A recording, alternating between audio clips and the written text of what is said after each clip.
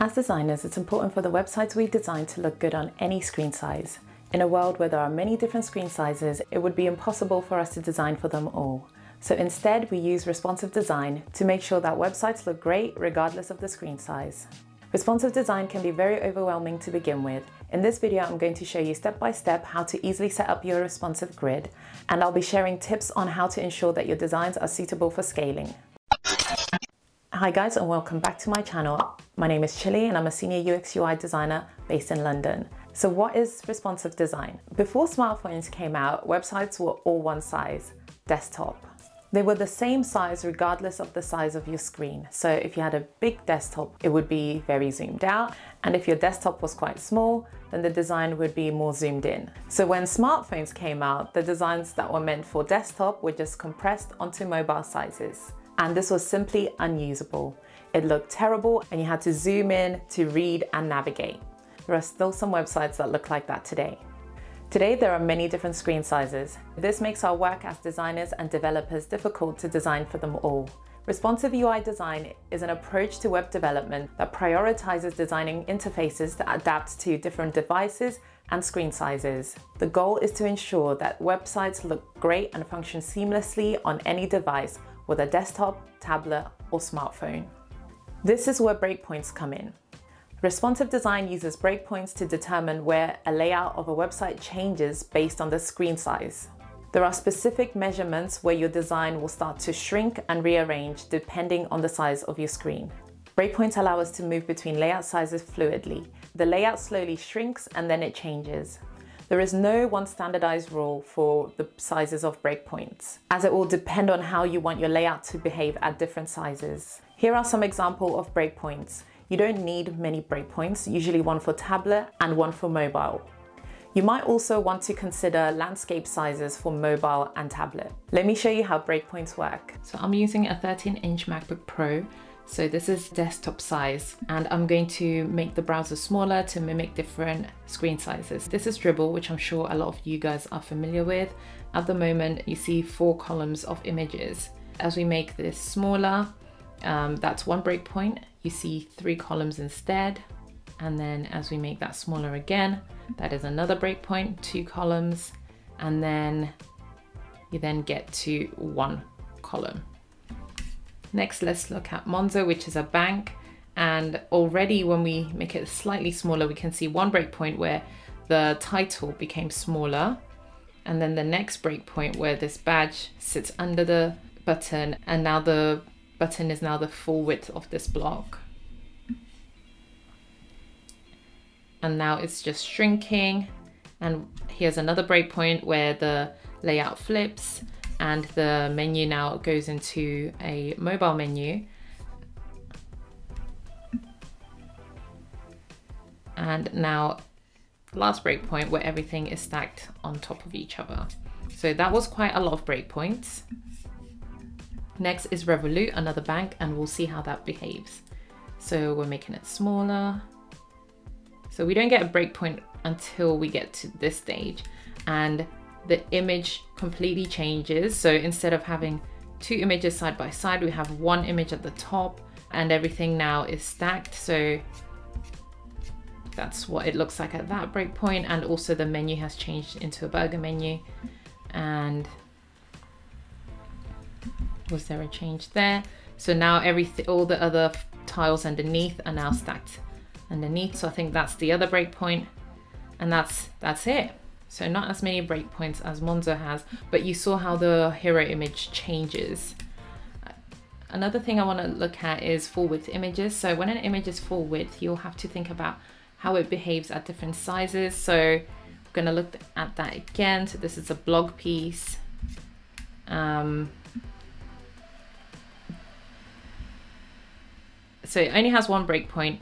You have to think about how the image is going to crop at the different sizes, not just for smaller screens, but also for larger screens, because if I zoom out, and this will mimic really, really large screens, if this continued to zoom in, the image would start to get distorted. So I think that's why it's now in a container.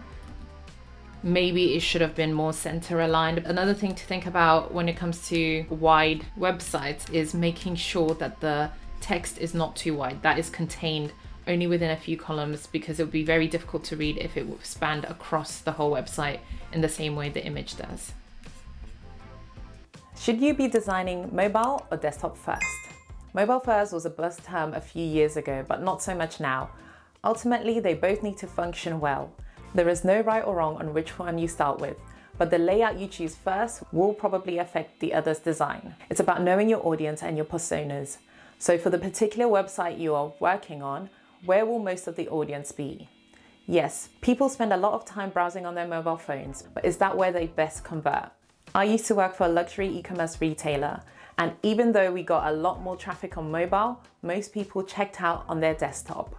Through research, we realized that people were browsing and saving items on their wish list on mobile, but would go home and make the final purchasing decision on their desktop after viewing larger images. This meant for the browsing, blog, and the editorial part of the website, the mobile design should be prioritized, and the desktop should be prioritized for checkout.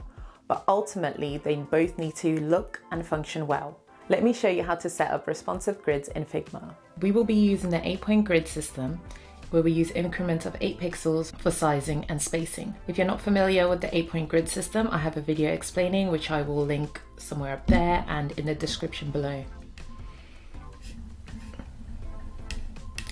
On desktop, you select that, go into layout grid and add a grid, then you change it to columns. For desktop, we need 12 columns. And then next we're going to do the gutters, which are the little swim lanes in between. For that, we use 16, which is a multiple of 8. But you can use anything that's a multiple of 8.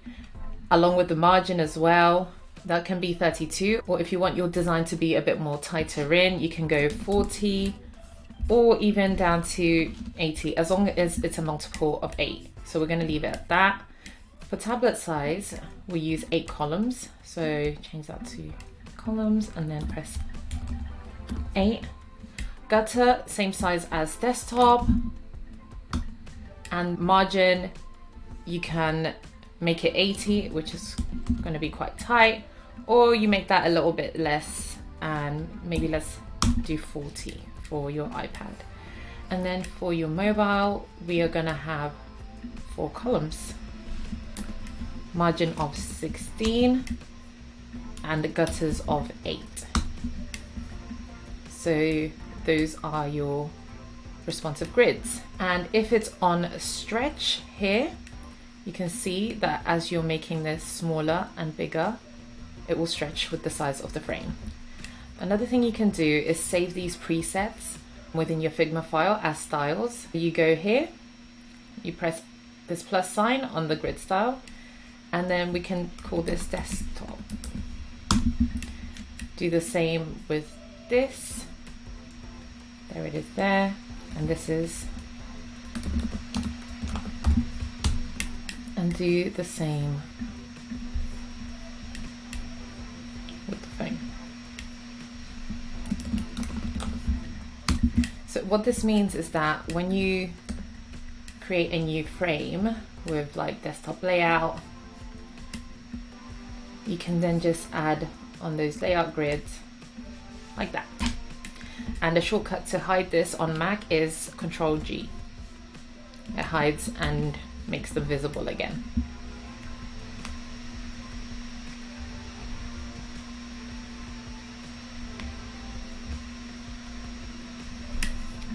To create horizontal grids, we add another grid and then we do rows. This one's a little bit tricky. We want this to be at the top. Count should be auto so that it fills, and then we want all of these to be 8 and 8.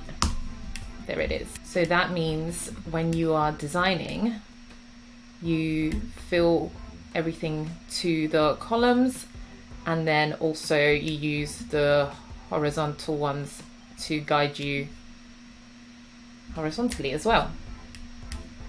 You can also save the rows one as well. So if we go here and we save that and then we name rows,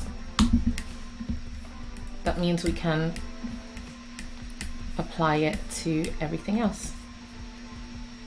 For some reason, when you have a style grid on, you can't add more on top, but that's okay. Just use this to detach the style. It won't get rid of it. And then you can add another one on top of it. So here we're going to then select rows. And then we will do the same with mobile. Here is a landing page I designed, and we are going to design the mobile version of it. Tablet is basically the same, just a little bit more squashed, but with a burger menu instead. Let me put on the grid so that you can see how it compares. I started putting together the mobile layout. When it comes to responsive design, it's not just about squashing things and making them smaller. You have to think about stacking them vertically like building blocks. So this is a building block, this is one as well, and then these are going to be on top of each other. This will shrink, and these are going to be stacked on top of each other, and we'll still keep the card. So if we take these, I'm going to copy those and pop them here. This is where auto layout will become very helpful. So I'm going to put them in an auto layout. Then I'm going to make it vertical. We're going to make these 32, which is a multiple of 8. Then we will pop them in the card. When it comes to the size of the text, you will have to make the title smaller. However, the paragraph text tends to stay the same. So around 20 or 16 is a good paragraph size. And then you just stack everything else on top of each other. I've kept the paragraph sizes the same and the size of the button the same, and it's just the subtitles and titles that are made smaller. Everything is stacked, and it's also good to think about the functionality on mobile. So here I've changed these left and right arrows to stack underneath the cards. Another thing you can do on mobile as you are scaling your screen size down is get rid of any unnecessary images if you feel like it. So because I felt like this layout was very long, I didn't think this image was needed when in this size. So I got rid of it and just kept it simple. So here are all 3 sizes of my layouts. This means I have 2 breakpoints, one on tablet where most of the layout looks exactly like desktop, just smaller, but the testimonials look like the mobile layout where the left and the right arrow are stacked underneath it, and then we have a fully mobile layout where everything is stacked on top of each other. If you have found this video helpful, please help me out by hitting the like button and subscribe for more videos like this. Thank you so much for watching, and check out my other videos to help you become a pro at designing.